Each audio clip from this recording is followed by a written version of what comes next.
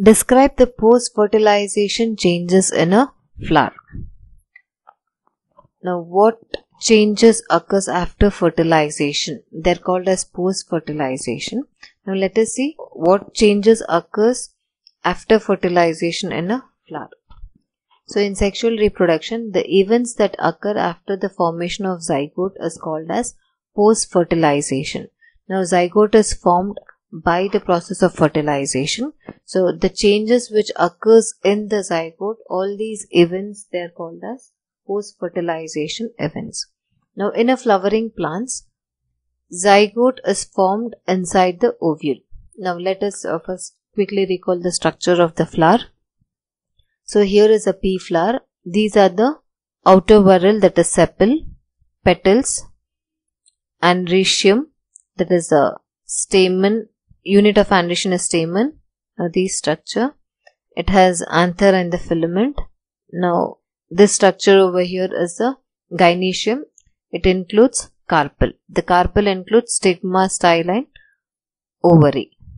Now, the process of this fertilization occurs inside the ovule.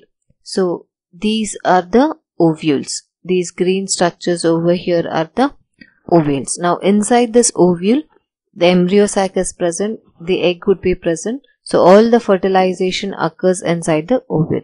Now, after fertilization occurs, changes which occurs in the flower would be as follows. So, here if you observe the stage, the first, second and the third stage, we can see the petals which are present. The main role of petals would be to attract the pollinating agents. So, once fertilization has taken place, there is no requirement of these petals. So, they fall off. So, these petals will fall off. And in some cases, even the sepals would fall. But in case of pea, the sepals are present. The androecium would fall off. Only the gynoecium or the pistil remains attached. So, these structures, the accessory structures and the unwanted structures present in the flower would fall off. After fertilization, sepals, petals and stamens of the flower wither and fall off. But in some cases, the sepals would be still present. The pistil remain attached to the flower. The zygote develops into the embryo. Now, the zygote will develop into the embryo. These ovule will develop into the seed. So, ovule is developing into the seed. The ovary in which the ovule is present, that will develop into the fruit. So, in case of pea plant, the fruit is nothing but the pod. So, this is the fruit. And wall of the ovary will develop into the wall of the fruit, which is called pericarp. The ovary wall develops into the fruit wall, which is called as pericarp. Now, the pericarp is protective in function.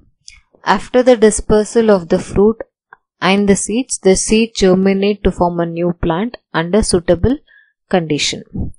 Now, once this fruit bursts, the seeds are released. If the environmental conditions are supportive, then the seed germinates, it gives rise to the new plant. So, the changes in the flower after fertilization, that is after fertilization would be the petals and the androecium will fall. The sepals, here it remains. Ovule develops into the seed. Ovary develops into the fruit. The wall of the ovary develops into the fruit wall, that is pericarp. And after seed dispersal, that is dispersal of the fruits and the seeds germinate into new plant.